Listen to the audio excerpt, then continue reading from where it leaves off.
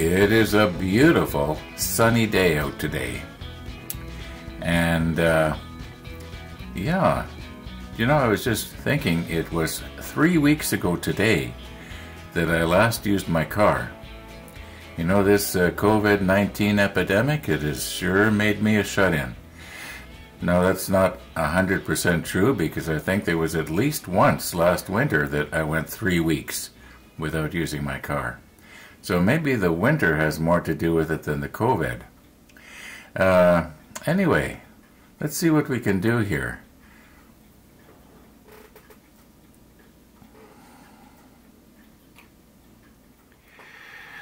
One of the viewers made a very interesting comment, and it threw a little scare into me when I read it. And the comment was, are you going to be able to read the numbers that are on the photo etch sheets now that you painted over this? I didn't really think a whole lot of it. I knew I was painting over the numbers, but I just assumed I should be able to read them. And I sort of can. But you'll notice here, even though you're quite a ways away, the number 41 there, you should be able to see it. You won't be able to read it, but you should be able to see that there is something right there. But if you move right over here, I think this says number 36. I'm not sure without putting on my strong glasses. Okay, now the flat paint is over that number. It just does not stand out. I think what the photo etch people are thinking is that they're relying on the difference of reflection to make the embossed number stand out. The embossing, being as it's not very deep. Now, I think that says a 44. I'll put the macro lens on and we'll just look at it and see how well would we be able to see it with strong glasses. If I use my magnifying hood, I can see almost as well with it as when we're going to use the macro lens. Okay, we're focused in on the number 44 here, and yes, it can be read, but not nearly like the numbers that aren't painted over. Let's see if I can find something that, it hasn't been painted over.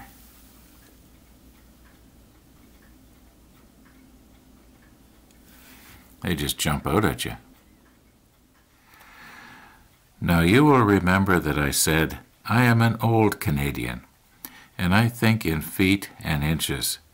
And way back when I was making the Titanic and Lusitania, which were 1/350 scale, I was 6 feet tall, which was 72 inches.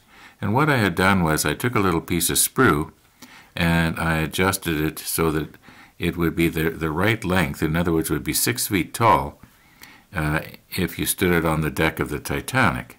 Now, of course, that was to 350. Now, we're working with 200 scale, which is a lot bigger. The number's smaller, but the ship is bigger.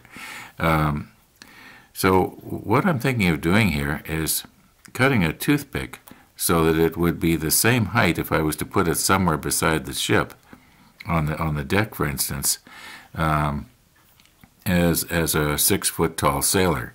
Now, it seems to me I was watching, I think it was Scott was opening a detailing kit, and in it came a whole bunch of little figures that were already to 200 scale. But I don't want to have to spend any money. I can just cut a toothpick and have this. Well, it won't be as nice, of course, but anyway, so what have we got here? 72 inches.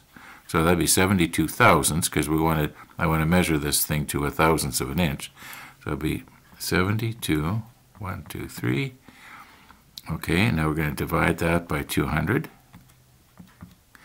Okay, I've already done this, as you can see. Okay, so that would be 36 thousandths of an inch. Now, when I was made the little stick man for the Titanic 40 years ago, I actually used this caliper, this one right here. So we're gonna cheat here, and we're gonna use this one here. It should already open up to inches when it, yeah, there we go. Is it on 0? Yeah, it's pretty much on 0. Just move it in a little bit. Maybe you can read it better here. Okay, so we want to get 360. I may have to do this off camera to get it just right. We're getting there. Just a smidgen. Oh, too much. Well, that's pretty close. 360.5 thousandths. Can you read that? All right. Now, let's lock this in place here. And we can adjust our toothpick so that it'll just nicely fit in there. Now, I'm going to have to do that off camera. Now, I realize our caliper is timed out here, but after I double-checked everything, yeah, it should be on the same setting as it was before. I have sanded this down.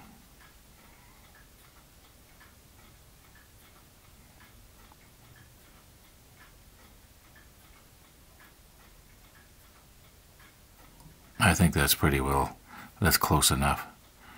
It might be a smidgen too short, but then of course so am I. Okay, if I squeeze it down here so that there's a bit of a friction fit, it's 1/1000th of an inch too short. Yeah, what would that be, about 1/8 of an inch in real life? Anyway.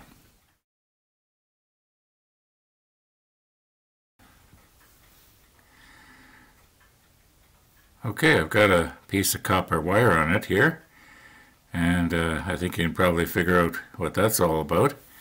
Now we can just sort of, place it on different places a lot easier, and be a lot easier to hold on to than trying to hold on to it like this. Yeah, let's try it out. Now, obviously, this is not the deck of the ship, the shelter deck, where this piece is going to go on, but the height will be the same. Now, if you will recall, we were wondering why it was, all right, I was wondering, why is it that these reels, these hose reels, were so high up off of the deck? Now, if you put our little 6-foot-tall sailor there, you can see that the reels are almost, way out of reach. I mean, even if you went up the ladder, that would be inconvenient. The only thing that could possibly be is that maybe the part of the hose came down so that you could grab onto it and then you could just pull it out. I don't know. I couldn't find any photographs of this part of the deck.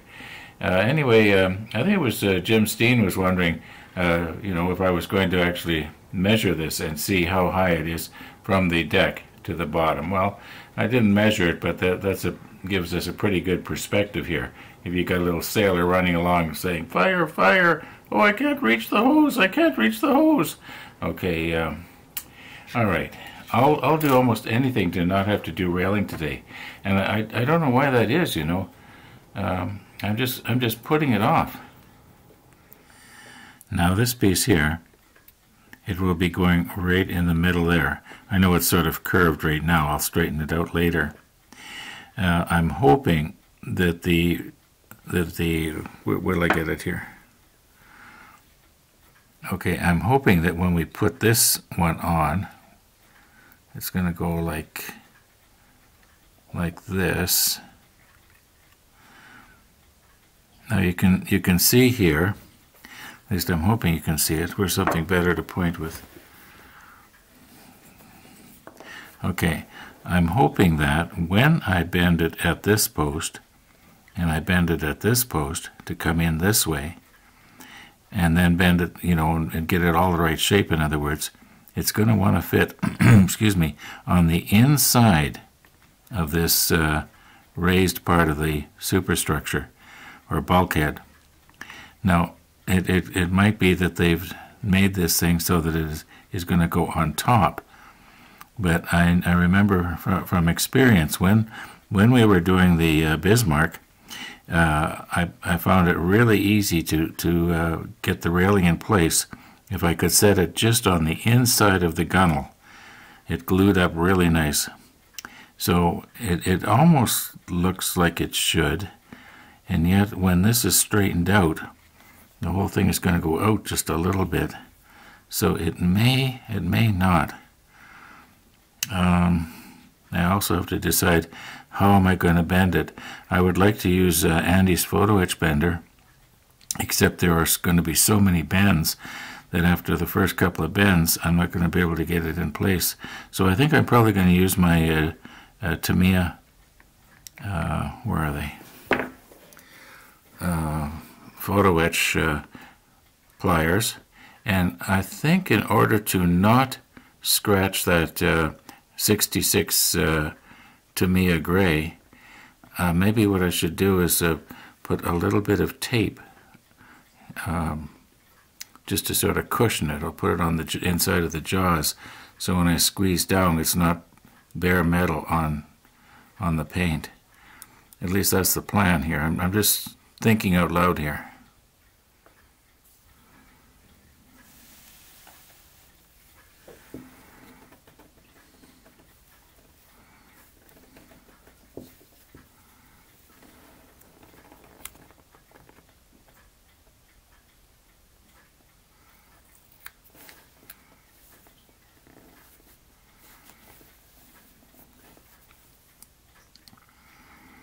Okay, now if I do the same thing on this one, I think that'll be all right. It'll help anyway.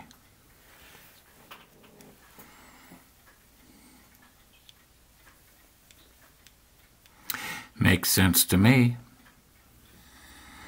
Okay, I'm thinking, you know, maybe I can use Andy's photo etch bender here, but only the base part of it, except that then I've got, you know, the photo etch against the bare metal again, although this is very smooth.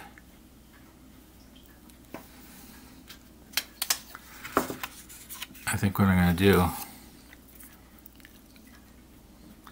put a piece of paper right there, because that'll sort of help a little. All right, now what I've got in mind is, first of all, we got to make our first bend right here at that very first post. Like this would be the middle.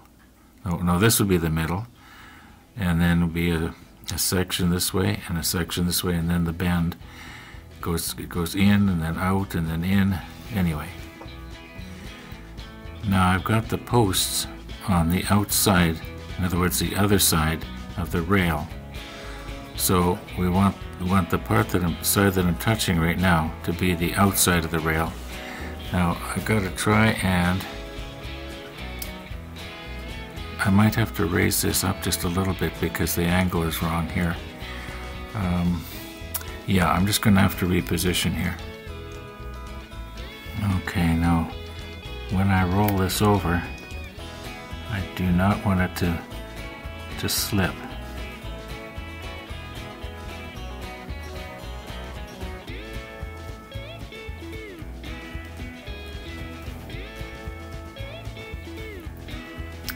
Yeah, it seemed to bend just about exactly in the right place there, right at the center of that post. All right, now if I can do the same thing right here.